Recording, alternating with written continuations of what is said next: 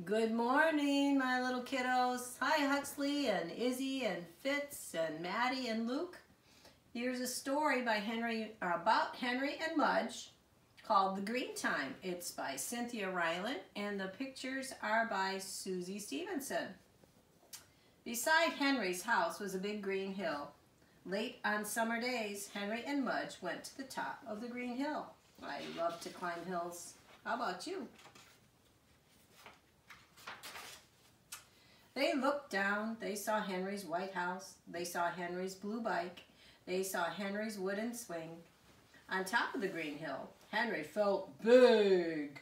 He felt like a king. He saw his things below him and he felt very big. Look at those muscles. Do you have muscles? I am king of the green hills, Henry said. He looked at Mudge. You are my dragon. Mudge wagged his tail. He loves to play. Your name, Henry said, is Fireball. Mudge wagged again. And you are very scary, Henry said. Mudge wagged some more. Henry and Mudge marched all over the top of the green hill. They met other kings who had dragons. They chased them away. Oh, there's another boy playing with his dog. They met monsters. Mudge ate them. Ooh, they marched and marched till they could march no more.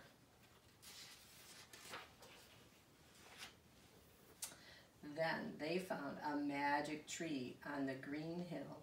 It was a tree for kings and dragons who were tired. Henry and Mudge sat down under the tree. Henry put his arms around Mudge. I love trees. I love to lay against them. They were glad for a magic tree. They closed their eyes. And a boy and a dog slept together on the green hill in their green time. Isn't that sweet? I love you guys. Bye.